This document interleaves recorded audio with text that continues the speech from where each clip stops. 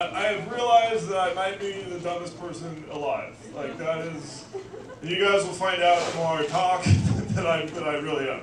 Like, here's an example of how stupid I am, okay? Like, I have no idea what the top row of my keyboard does. Like, does anybody in this room know what F7 does? Like, what happens when I press that? Like, does that like send like missiles to? What does that happen? I don't. Like, I'm terrified of that whole top row. Like, I have no idea. If I press F12, does that send like nudes to my family? Like, what happens? I don't know. People feel that, like, I've done a bunch of shows lately and people shout out things that those keys do, like they know. They're like, F5 does refresh. I'm like, okay, that's a little aggressive. I don't need to know. That ruins the joke, all right? I'm single, and I do not have the body to be single anymore. Like, like the other day, I had like a bowl of cereal and like a beer. Just like, like I eat like a Soviet refugee. Like, dude, it's bad. Like, drink the beer because the water shit. You know, like that's like I can't. It's just bad. So out here I'm single and out here on these streets trying to date, and it's not good with this body.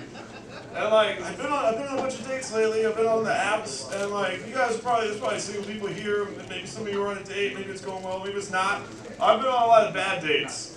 One of the dates I went on, like I like to drink because I'm Irish. So like I went on this one date, and this girl was like, "I don't like guys that drink because your body is created by like the Lord Jesus Christ, and it's the temple of the Holy Spirit."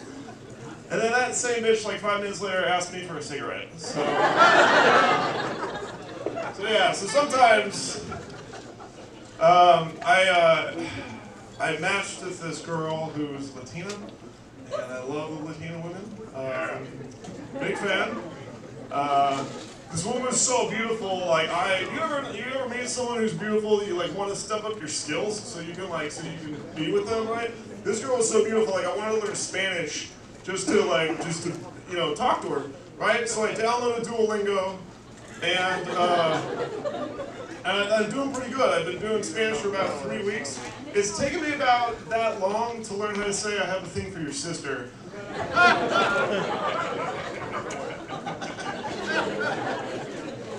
Some of you guys are gonna like this joke, but I'll do it anyways. I recently broke up with a woman because her boobs were too big. Alright, hear me out. Alright.